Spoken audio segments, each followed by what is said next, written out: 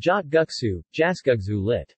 Pine nut noodles, is a Korean noodle dish consisting of wheat flour or buckwheat noodles in a bowl of cold broth made from ground pine nuts.